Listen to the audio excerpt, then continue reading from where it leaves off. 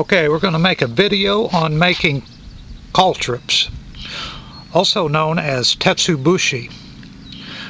These are spiked balls, or in a shape, they're also known as crow's foot.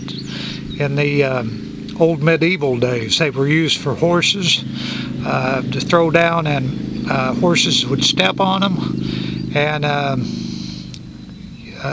render the horse somewhat useless as far as combat after it stepped on them.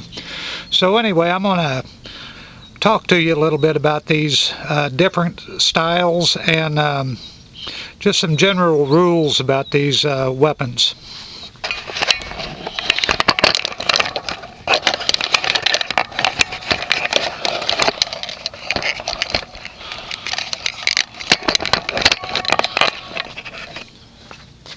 Okay, so anyway, one of the things about the weapon known as the Tetsu-bushi or caltrops is they are very dangerous.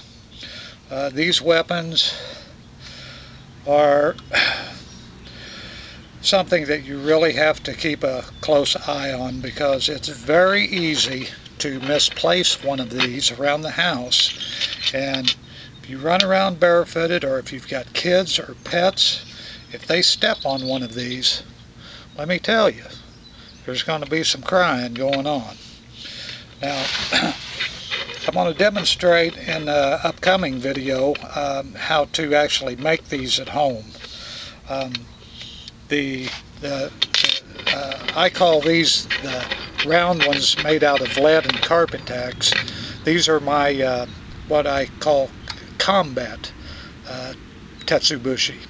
I had a friend one time, I had sold him some of these that I had made, and he had these with him one night, and some guy started a fight with him, and he told me that he took one of these out that he was carrying, and he said he threw it, and he said it stuck in this guy's forehead, and he said that guy took off running like a bat out of hell when that thing hit him.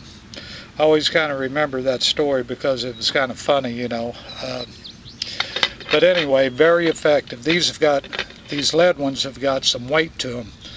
They're kind of hard to hold sometimes because of the points on them.